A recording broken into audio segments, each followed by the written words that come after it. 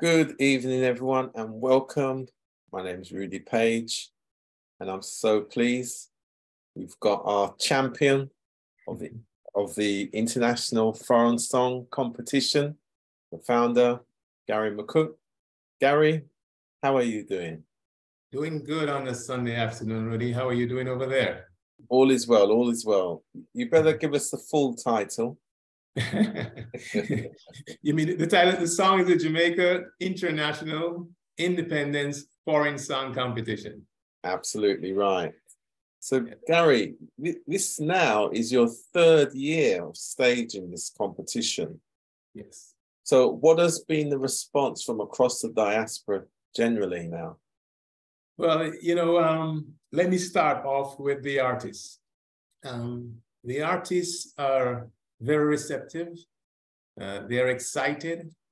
Many of them have been recording and producing for years and never had the opportunity, always had it as a dream to be on stage, much less an international stage. Okay. So it's well received by them. Most of the artists they have their full-time jobs. So this is a good venue for them where they can go in a studio, record their song, submit it by the deadline. It's aired. Everything is basically on social media. So they can function in their normal daily lives and still be a part of this good movement. So the artists are very receptive. A lot of them been in the business for 30, 40 years and just could not make that, find that place where they could showcase their talent. They've also said that it's not an expensive venture for them because, as again, they're recording, everything is virtual now, so they can get their word across. So it's cost effective for them. They are so excited that, they can be a part of Jamaica's Independence Celebration without physically being in Jamaica. So from an artist standpoint, reception has been very, very good. The level, these guys have, and ladies have gone out, Rudy, and really worked at their craft. If you listen to most of the songs, very high caliber songs. Sometimes I am glad I'm not a judge because to select 1, 2, or 3, I think it's a challenge for the judge themselves. So from the artist standpoint, it's a great venture. From a fan standpoint also, because right now it's based in Georgia right now, although it's international, you find that a lot of fans can travel from state to state or to Georgia. Again, not a very expensive venture for them. And again, they can be here to participate on a live performance, something that if they were back home would be so far-fetched. So from a fan standpoint also, and then the good thing is that they get a chance to be involved in who goes through to the final 7, because their vote counts towards 5% towards the final 7. This year, we had fan participation of over 9,000 votes. Wow. So they're enthused also, and they're glad to be able to be associated with a quality product. Now, when I know we're gonna come on tonight, I sort of thought to myself, about the diaspora, and Bob Marley's song came to me, "Emancipate Yourself from Mental Slavery."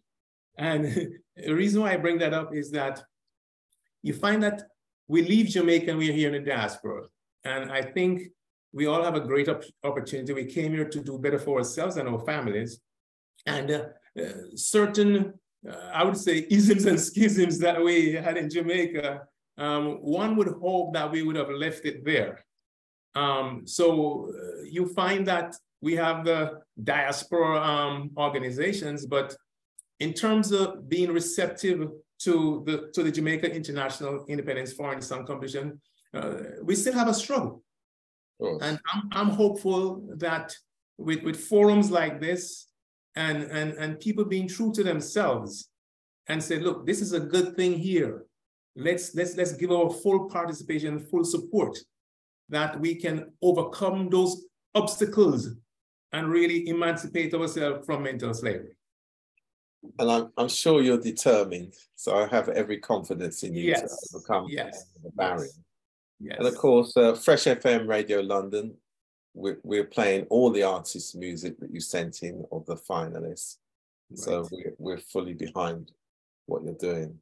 Yes. So we thank you for that. For you guys, Fresh FM and MCW Network have been there since the inception. And I know you're taking care of that European side of the world. I get a lot of feedback. People ask me, how you know Rudy Page? Because Rudy Page is well known in this side of town. How do you? I said, you have to have connections. So thanks again, Rudy, and Fresh FM for being a partner with us. Yeah, no problem. We're pleased to do it, because in the work that we're doing around the broader Windrush Anchor Heritage Education program, music and culture is the integral part of the development of our communities, whether in the UK, US, Canada. And as you know, the diasporas are absolutely linked anyway, just because of the migration over the last 75 years. So the music has always been an important part. And you'll see over the next couple of years that we're going to actually increase what we call music with a message in the music. So we'll be putting a lot of resources behind promoting those artists and, the musicians as well, all the people involved in the industry itself that make a difference as it relates to the community well-being and as I say, the raising of cultural esteem is important. And another initiative that we're supporting, having just finished the Windrush 5 Communities Anchor Festival in Augusttown, as you know, we're also supporting Augusttown music program that's been led by Sergeant McAlpin. He's currently the chair of the CDC, the Community Development Committee for Greater Augusttown. So we're supporting that program, music program for youngsters, getting in instruments and all kind of other sort of equipment. And then for next year's, what we're calling the Windrush 3 Counties Anchor Festival, so, for Jamaica. So going across all 775 communities. Wow. That the young people who are on this program will play at the opening ceremony next May.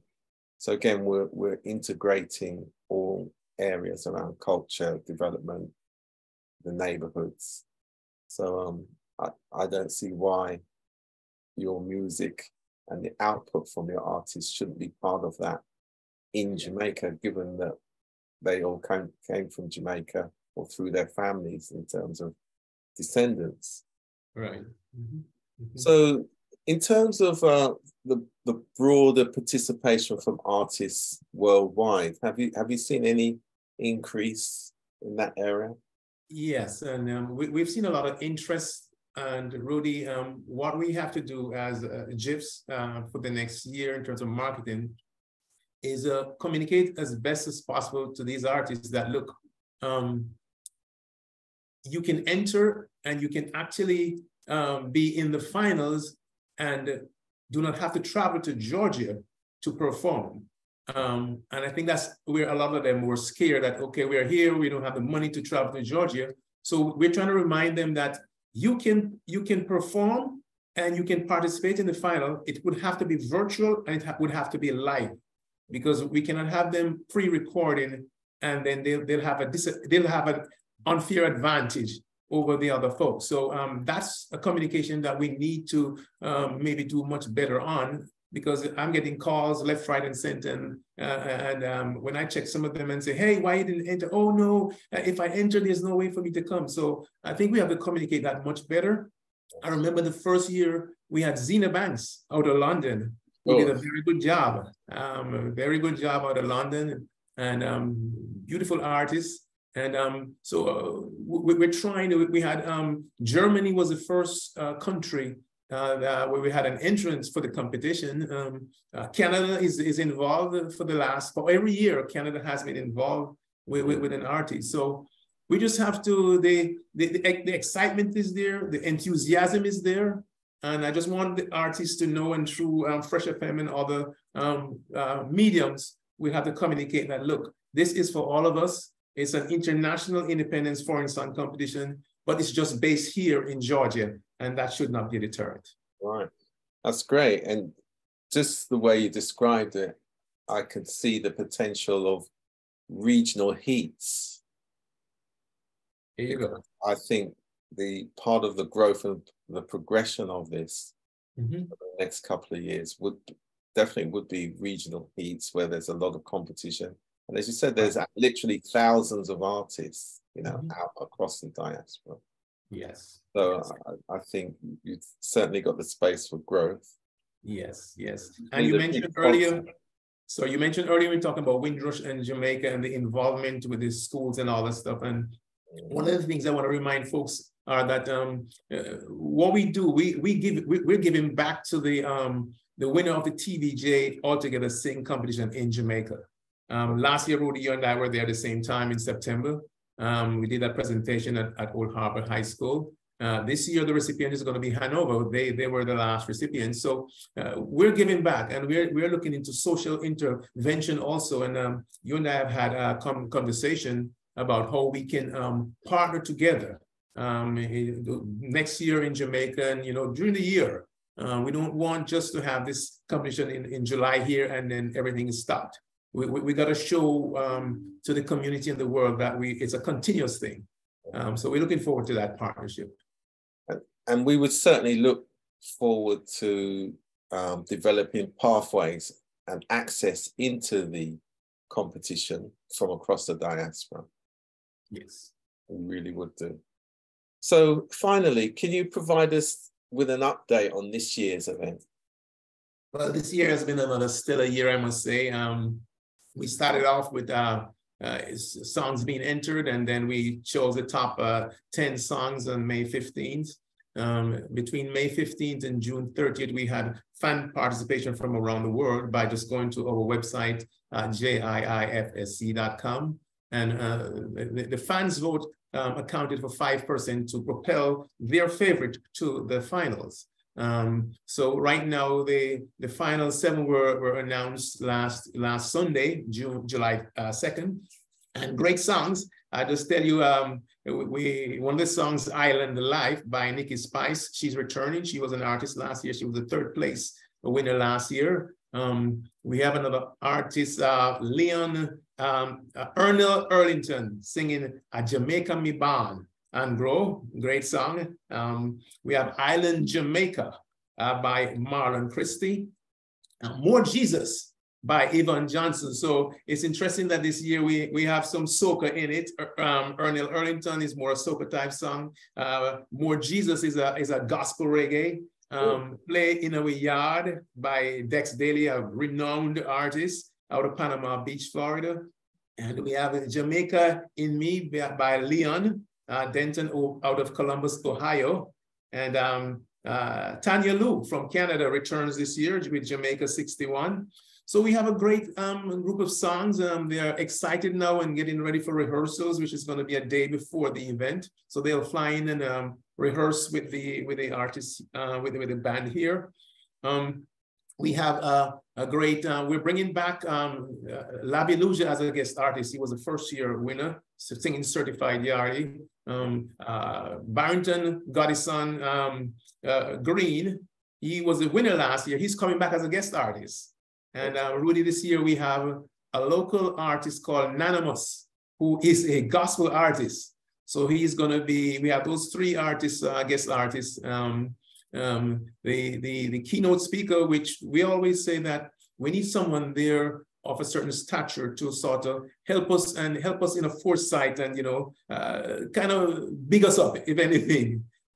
This year we have Bastian Watson, world-renowned sculpture, which I know has done something for Windrush also. Yeah, the memorial statue in Waterloo Station in London. Yeah. Yes, and he has done the Martin Luther King statue here in Georgia. So he's going to be this keynote speaker. We have a local MC, Will Hart, who's going to nice up the place. And we have Parry Hines. Parry Hines returns as our production manager. Great guy. This is his 3rd year. Said he's not going to leave us and go anywhere. So, you know, we're all excited. We are selling tickets right now. And the movement is good. The movement is good. Rudy, 7 quality songs. Any of those could represent the Jamaican diaspora worldwide as the independent song for 2023. It sounds great. It seems as though at some point soon you'll have an album of songs. Yes, that we're working on that. Our intention is that each year the top 10 or top 12 will become an album.